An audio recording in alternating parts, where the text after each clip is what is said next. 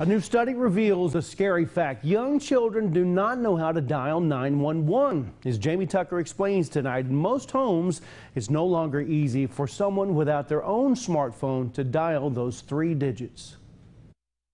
Now, most parents have taught their children to call 911 in an emergency, but even if they know how to do that, they may not be able to because many homes no longer have landline phones. And if the child is too young, they may not have their own device, and the only smartphone in the house is locked with a passcode. So how can parents and children prepare in case of an emergency? Locked phones can be used to dial 911. Teach your child to ask Siri, "Hey Siri, call 911. Even on a locked phone, if Siri's voice assistant is enabled, the phone will dial the nearest 911 call center. They can also swipe up from the bottom of the lock screen where it asks to enter a passcode.